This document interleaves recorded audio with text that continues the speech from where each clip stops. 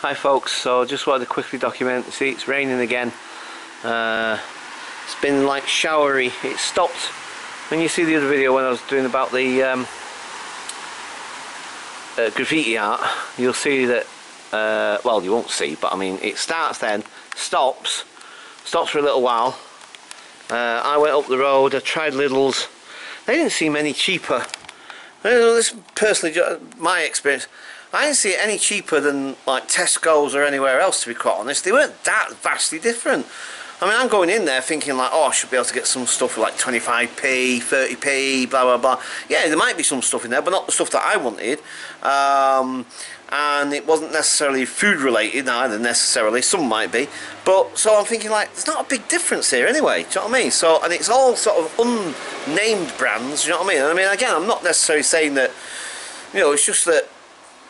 I mean, because like some brands that you get that are not brand names, you know, that are not the leading brands or whatever, can be just as good, if not better, sometimes than some of the leading brands.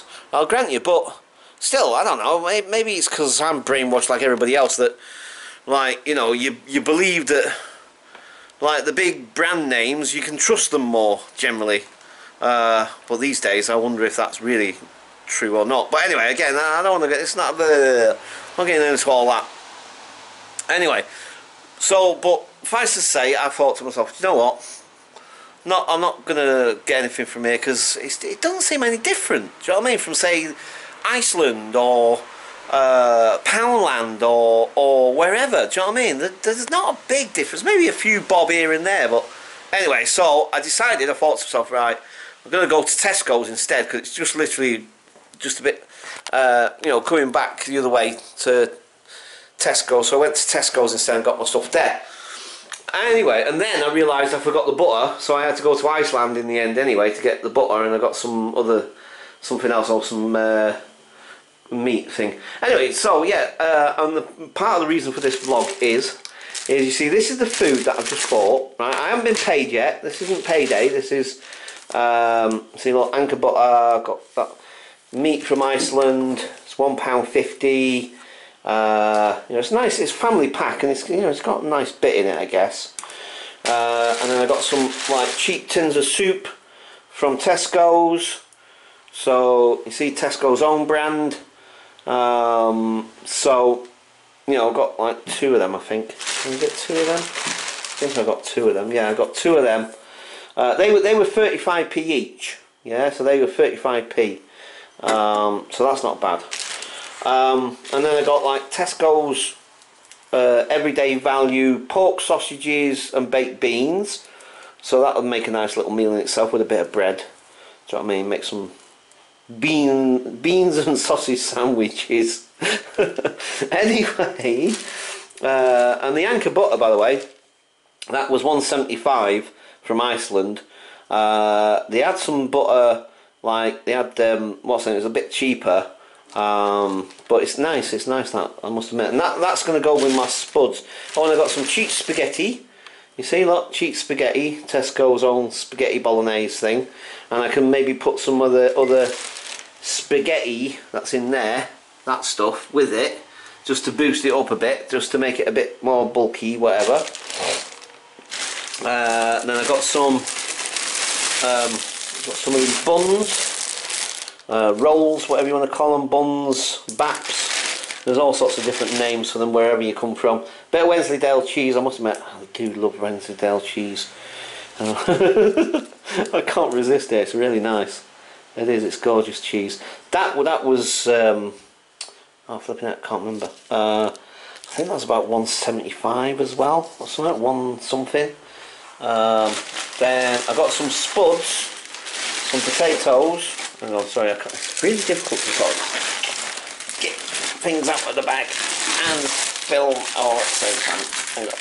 Right, so got jacket potatoes, but I won't be using them as jacket potatoes because, funny enough, I don't like jacket potatoes. Can't stand jacket potatoes. I don't like it. Even though it's potato, if you do it that way, I don't like it. Mashed potato, chips, boiled, whatever, roasted, I'll eat them all day long. You do them as a jacket potato, won't touch it. Isn't that mad? Isn't that bonkers? You know, you do it as a jacket potato, I won't go near it. Don't like them. Don't like them. But you do them spuds any other way you like, whether you mash them, boil them, any other way, and I'll eat it all day long, like I said. Right, so anyway, let's say, so the reason why I'm making this, Joanne lent me like £9, and that's why I've been able to get that. I've got like about 80p, 90p left, I think. So I've been able to, that'll keep me going until Thursday now, definitely. It'll probably even keep me going a bit longer than that, really. But Thursday is when I get my money again. But anyway, so this basically is why I'm signing on, because I can't keep doing this. This is not right. This is not fair on Joanne.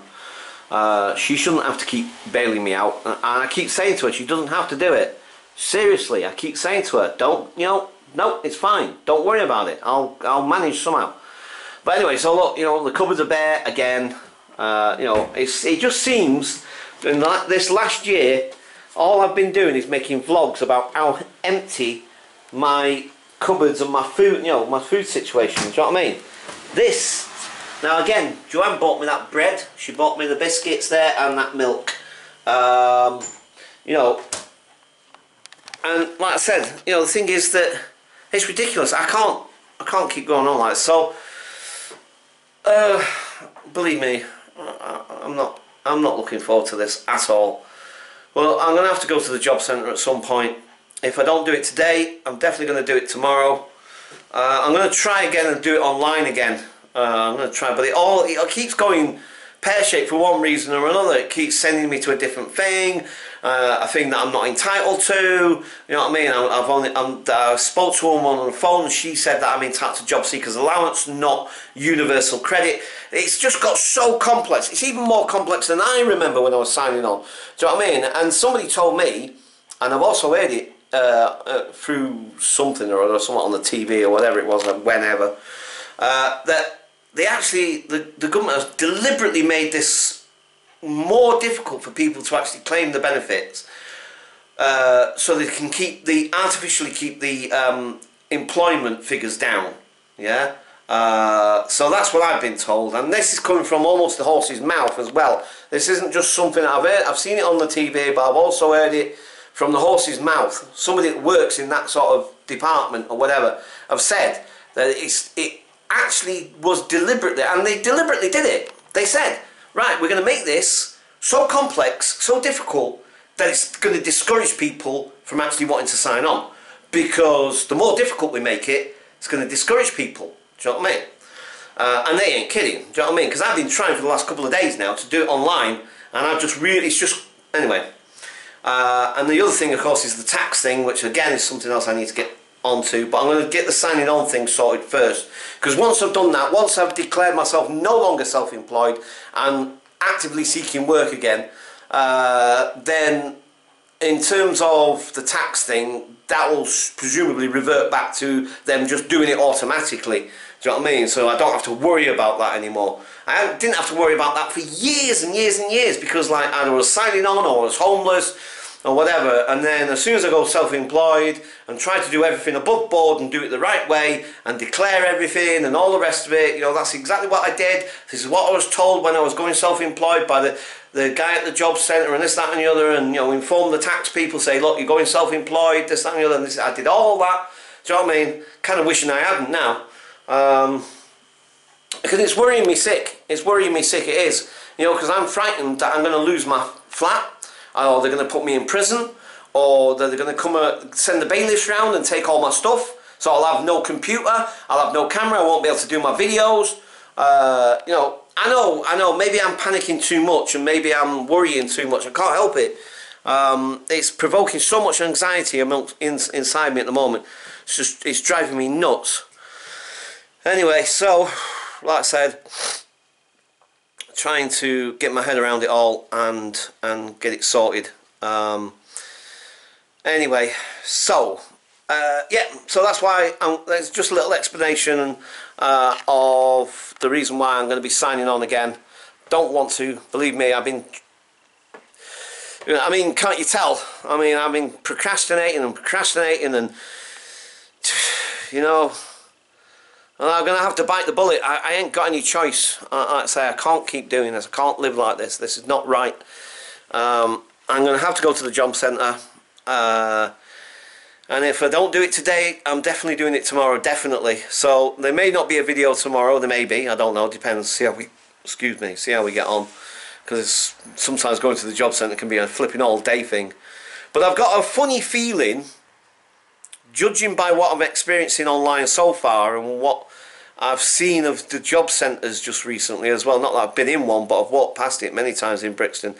I've got a feeling that you can't actually sign on at the job centre in the sense that you don't fill the form out there with them like you used to. You know, if you have trouble filling out forms, because they're complex, man. It's not just like a simple little tick box form that you just do within 5 minutes. These things are like, takes you half your lifetime to fill it. No, okay, I'm exaggerating, but I mean, you know, it takes a good while to fill these things out, and they're like loaded questions as well. They're not straightforward. Do you know what I mean? They're sort of like, you know, quite in-depth, complex questions that they ask you. Do you know what I mean? It's almost like they ask you what underpants size you're wearing, what shoes you wear. Do you know, no, again, I'm exaggerating, I know, but, you know, oh man, I hate it. I hate it. But, like I said, you know, I've got to try and survive, haven't I? So, right, okay, I'm going to leave the vlog there. Like I say, I just wanted to give you guys a heads up of what's going on, and like I say, I'm definitely going to be trying this online signing on business again. I'm going to try it once more, third time, lucky or unlucky, depending on how you view it. And then if not, I'll go to the job centre, well, one way or the other, as soon as I've done I think I'm going to have to do it anyway, regardless of whether I have success today or not. I'm still going to have to do it one way or another thing. Because like I say, I think that's the only way you can do it these days. And then as soon as I get the interview to go to the job centre, do whatever they say I've got to do. And then hopefully without a week, I should then start getting some regular income. At least once that's sorted out, and then just go from there and see what happens from there, I guess. Right, okay, I'm going to leave it there for now, guys. I'm going to upload both of these little videos. They're only, well, this one's a bit longer than the other one, perhaps, because I'm waffling. Because now I'm racking my brains as to what, yeah, I'm thinking I'll maybe do a gaming video later on, see how we get on. Right, okay, guys, so I'll catch you guys later. Bye for now.